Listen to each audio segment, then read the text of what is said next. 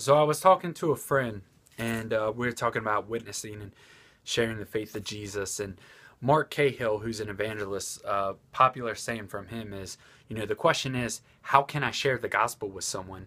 If we believe that heaven and hell are the only ways, eternally speaking, then the question is not how can I, it's how can I not share the gospel with someone? And the title of this video is 8 weeks, and there's a reason why it's 8 weeks.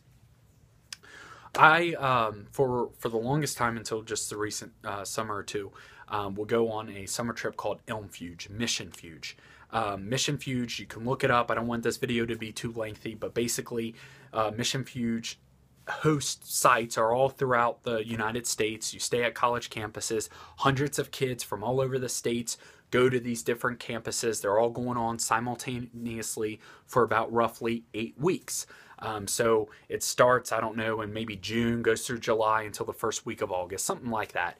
And because the students, the youth or whatever, they're on summer break from school. And so the youth go, their chaperones go, the youth pastor goes, and any adult volunteers go. And so I went as a youth, and then went as a male chaperone, went as a youth pastor, and then went as a speaker. And so I've, kind of gone up the ladder, if you will. I've attended several Ilmfuge camps. And I'm not saying this like, look, I've attended several Ilmfuge camps. Look, that's not what I'm saying. I'm just saying, I'm very familiar with Ilmfuge, and I highly recommend the camp, actually. Lifeway does a great job with it. If you've never been to Ilmfuge, or if you're a church youth group need to do something in the summer, it's great. So hundreds of kids go to a campus site, and then they go out in the community, and whether they're painting or construction or yard work, or maybe they're in games and rec, or maybe they're in social, and there's several different things that they can be doing. They're with children, they're with adults, elderly, they're just in the inner city parks, playing games, ministering, witnessing, whatever. Great camp, highly recommend it, love it.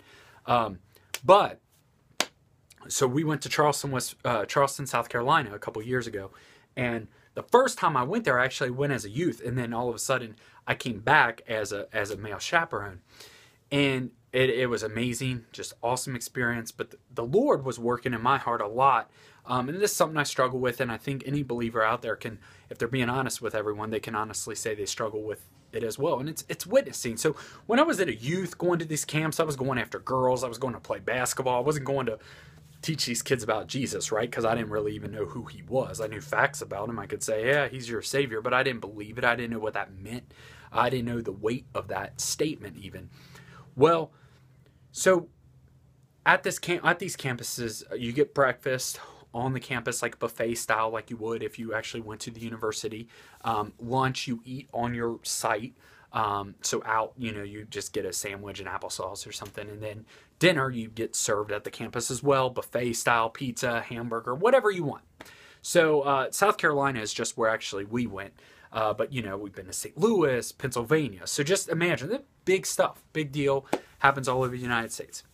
Well, I'm standing in line, I'm getting my pizza, right? And pizza and my Mountain Dew. And I was like, I see this woman come out, and the pizza tray was empty, so she comes out, she brings out another piece of pizza, and then she's standing there, and as people are getting slices, she's like turning the pizza plates, right, and putting the little handle out for people to grab so it's accessible, and so she's doing all this, and I had seen her do that, and there's always someone doing that, right, at every campus, because otherwise, there's not going to be food there, so there's someone responsible for doing that. And then after all the food was gone, she's cleaning, she's sweeping, she's doing everything, right? And there's a couple different workers, but you get the point. There's one there, and I'm not going to say her name in case she still works there, and then if someone sees us from Charleston, South Carolina, and I don't want it to be uncomfortable at all, but we're going to call her Anita. I just made up that name. That's not her name. Well, Anita, so she's sweeping at this point, so I sat in there and I thought, you know what, I was like, I'm gonna talk to Anita. Hey, Anita, how are you? Good. How are you doing? Good. How long you been doing this? Oh, been here over about a dozen years, and we're just talking, just hearing a little bit about her life. I was like, Ilmfuge has been coming here. I was like, I came as a youth years and years ago. I was like, I'm back. She's like, yeah, they've been doing it probably about as long as I have, and we laugh. And I was like, do you ever get tired of it? And she's like, no. She's like, the joy of these kids. Seeing their smiles and seeing these kids, she was like, it keeps me young. And she's older, probably 60s or so. And I was like, yeah, I was like, I can see that. She's like, I just love them. And I said, Anita, let me ask you something. I said, you've been doing this, you said roughly a dozen years. And I was like, we're actually on a Christian university. I was like, what, if you don't mind me asking, I was like, what, and you work in here. I was like, how many times I was like, you know why we're here? And she's like, oh, I know. And I was like, how many times just in you being here during this summer, during that 8-week period for Mission Fuge, has someone shared the gospel with you? She said, never.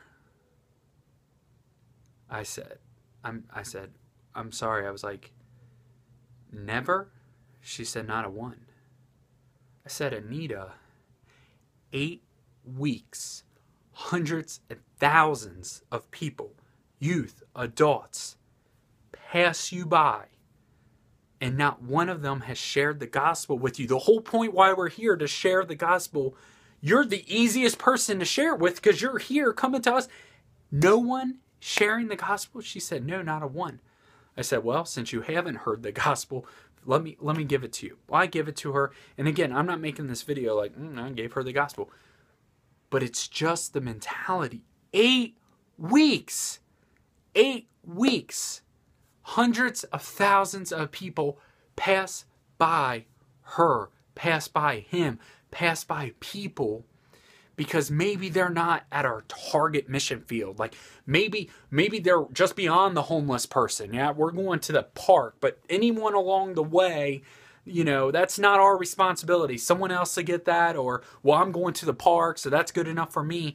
Our mentality is lost. And when I say our, I mean myself included, because it's so easy to get focused and narrow-minded and have this tunnel vision of, you know, well, here, I'm going to go do this. But in doing that, I just keep this focus. And so if anyone out here, outside this tunnel, is in need of Jesus or the gospel or of love or anything, it's almost forbidden for some not to go out. Well, you know, I see you're struggling. I love you. Jesus loves you.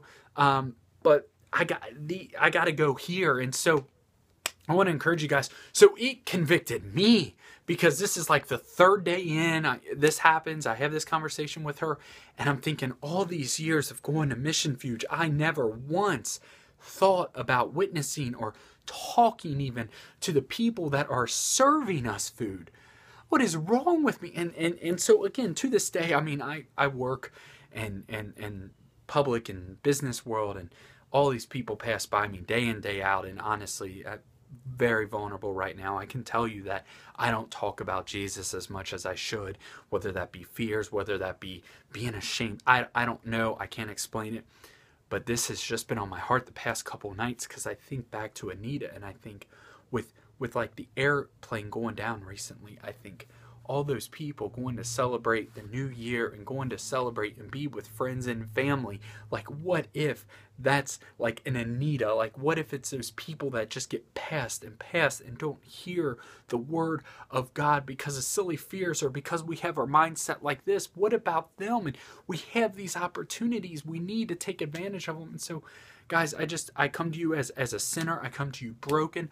I come to you as someone who hasn't shared their faith like they should, as encouragement that as God continues to work in me and sanctify me and chisel away at my imperfections to draw me closer to him, that we just have this mentality that every soul matters, and that what they say, 2 people die roughly every second. 2 people die.